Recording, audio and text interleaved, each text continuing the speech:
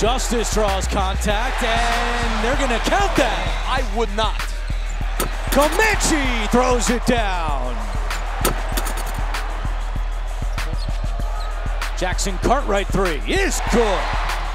Alkins with three on the shot clock. The follow by Comanche. I think it helps Arizona State because that means that's one less time they threw it inside. Cross-court pass Evans. He goes baseline. Back out Justice. Open for three.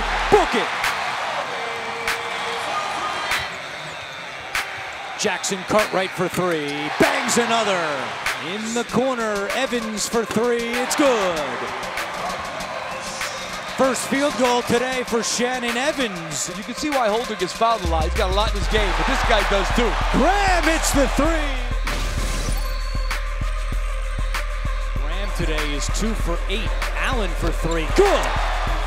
Justice for three. It's good. Evans swatted by Markkanen. Distraction. There's the lob. Oleka returns the favor. Graham rises and hits. Trier will try to answer, and he does.